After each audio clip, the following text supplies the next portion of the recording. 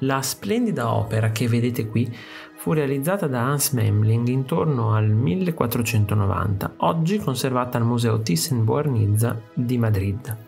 L'arte di Memling è distinta da un'eleganza raffinata, a tratti malinconica, che sintetizza al meglio la breve ma intensa stagione artistica promossa dai mercanti di Bruges.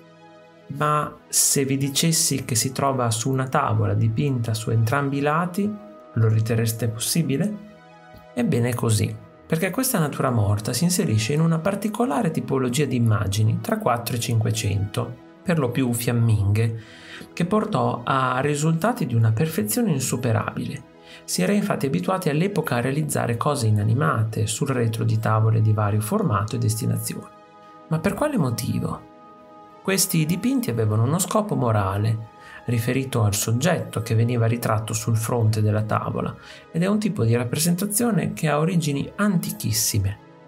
I fiori raffigurati da Memling costituiscono il soggetto della facciata esterna di una tavola che all'interno presenta un ritratto del committente in preghiera. Questa tavola probabilmente era l'anta di un altarolo portatile a 2 sportelli. Come tale doveva essere abbinata a una Madonna col bambino e collegata a essa attraverso un chiaro messaggio simbolico. Infatti gigli, iris e aquilegia, le specie raffigurate da Memling, secondo una tradizione emblematica che si afferma negli scritti di devozione medievali, sono attribuiti alla Vergine Maria e allo Spirito Santo, e sul vaso di porcellana è bene in vista il monogramma di Cristo.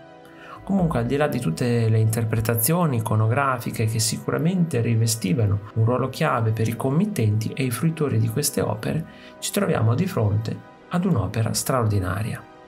Si presenta a noi come un dipinto raffinatissimo nel quale ogni particolare è reso con la massima cura. Basti guardare la maestria nel realizzare le ombre, l'attenzione alla resa naturalistica dei fiori e lo splendore cromatico del tappeto caucasico su cui appoggia il vaso. È un'opera che vive di vita propria, figurativamente risolta in se stessa a prescindere dallo scopo e dal contesto in cui fu pensata, testimonianza della grande maestria di Memling. Se ti è piaciuto il video, iscriviti al canale, lascia like e condividilo con i tuoi amici. Ti invito anche a visitare il mio negozio. Un saluto e al prossimo video di Artesplorando.